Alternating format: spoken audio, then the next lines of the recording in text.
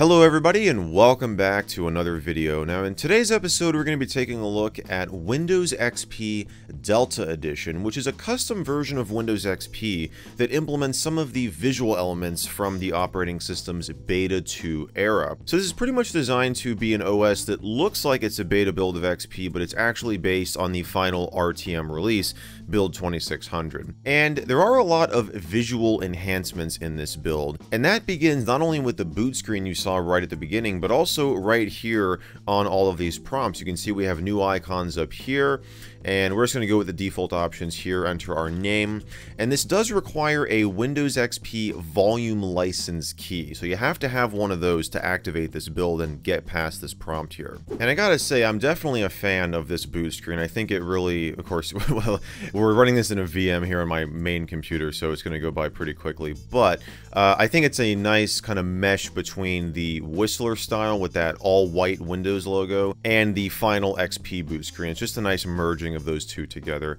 Now, the out-of-box experience also gets modified as well. Got some little changes down here, the addition of Delta Edition and the updated copyright date, which is, yeah, a nice touch for sure. But here's the new intro video, which I really like. Very, very well done. And you'll notice we've got Merlin instead of the animated question mark. Now, Merlin was present as the assistant here in Windows XP beta build, so it's nice to see him back. Aside from him, though, everything else is pretty much the same. We've got the same prompts and everything.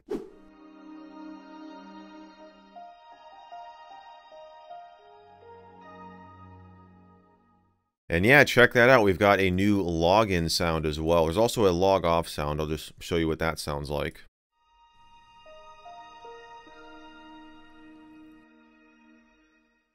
Now, we didn't really get to see the log on screen because it just logged us right into our user account, but this is kind of how it looked in some of the XP Beta 2 builds. There's a lot more animation, like when you click on your user profile here, you see the text kind of slides to the left side. So you've probably noticed by now that XP Delta contains both official assets from XP Beta 2 builds, but also some unofficial stuff just added in on top of that, like the intro video that we saw during the out-of-box experience. And speaking of official stuff, we've got the older variant of the Luna theme applied here, and they even went ahead and not had the taskbar locked by default. It's actually unlocked in some of the Beta 2 builds, but we can of course change that here. Let's just do that. Going into the start menu here, you can see that all programs has been changed to more programs, which, yeah, it's just a little minor thing here, but this is how it was labeled in some of the Beta 2 builds.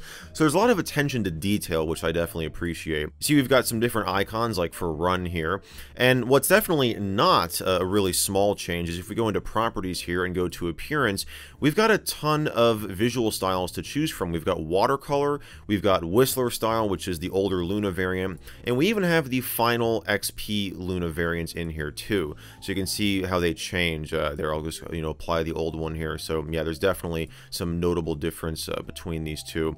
And we have the three standard variants of the Luna theme, but they have their older original names. So Homestead would eventually become olive green and metallic would become silver. We also have the Windows Classic style.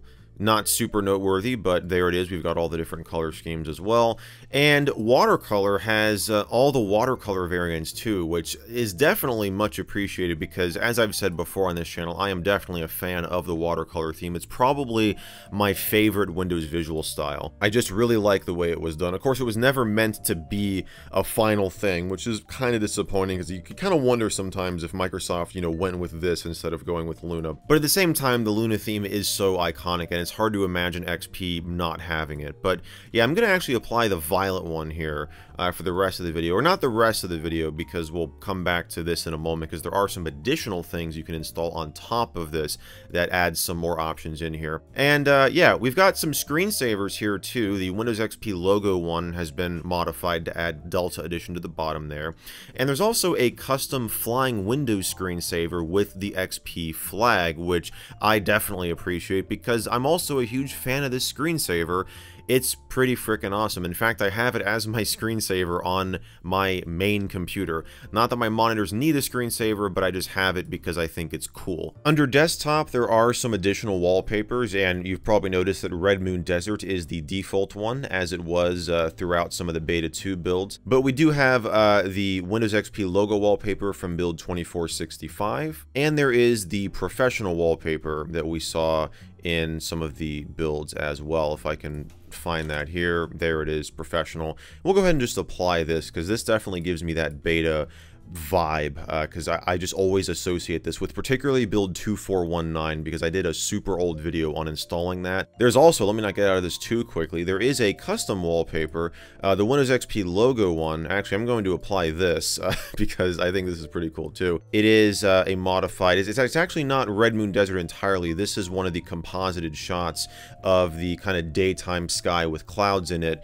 but with the hill from Red Moon Desert, just with an added layer on top of it and the logo up here, which is a nice touch for sure. Going back into more programs here, there are some additional programs that have been brought over from older releases of Windows that were just cut from XP. So we've got the clock here. I always like this program. We can also change to the analog one and, you know, just have it like a super large freaking clock on your computer like Windows 1.0 style. What is exciting though, at least to me anyways, is they have brought back the Welcome to Windows program that you saw in like Windows 95 through 2000. Well, they've taken Windows 2000's welcome program and they've modified it with Delta Edition branding, which I think is a nice touch as well. You also have the older version of Windows Movie Maker, version 1.1 here, with version 2.6. And you have three versions, yes, three versions of Windows Media Player. So this is the standard one that comes with XP, though they just modified the icon here to make it look older, but it is Media Player 9. Now, the other versions don't show up in here, and that's because you have to run a post-install script on the CD. So if you double click it here, the auto run will open up and you've got this post-install script option. You want to click that and hit yes, and it will take care of that for you.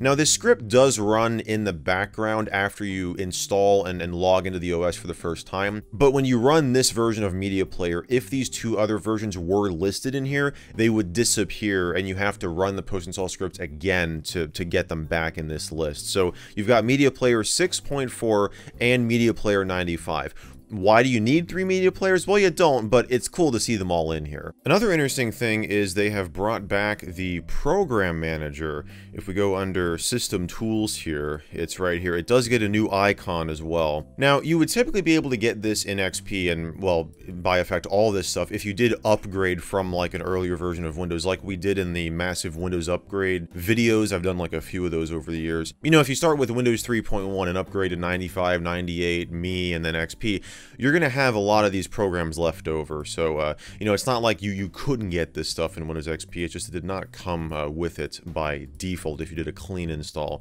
So you've got Program Manager there.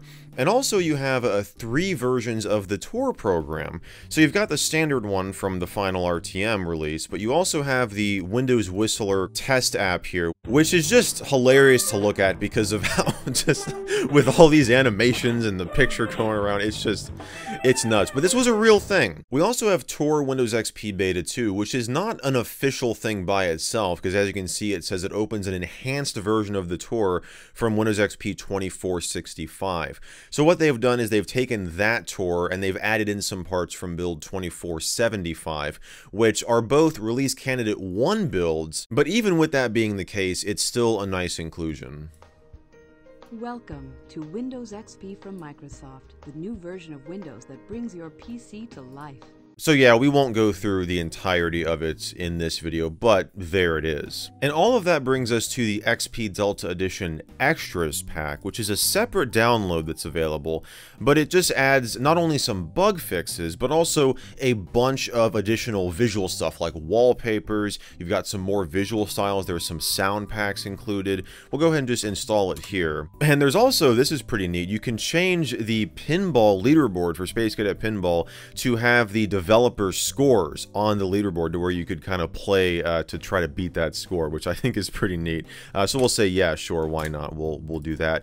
And yeah, so we'll get out of that. And now if we go back into properties here and go to appearance, we've got even more themes to choose from. So you've got embedded, you've got Royale, pretty much all of the other XP official themes. You've got Zune here. But what we don't have is the Mallard visual style, also known as the sample test visual style. Great name, Microsoft. That was included in a few pre-beta 2 builds of XP. If we go over to desktop here, though, there are a ton of wallpapers, and most of the added ones in here are from the localized versions of XP Starter Edition. But not only that, you've got the Zune wallpaper, you've got this Xbox Live one, you've got the ones from the Winter Fun Packs, which I've demoed on this channel before. Just an absolute ton of them, which is just really, really cool to see. And last but not least, let's take a look at the sounds. So if we go, or take a listen to the sounds rather. So yeah, we got a decent amount in here, though my favorite is definitely Utopia.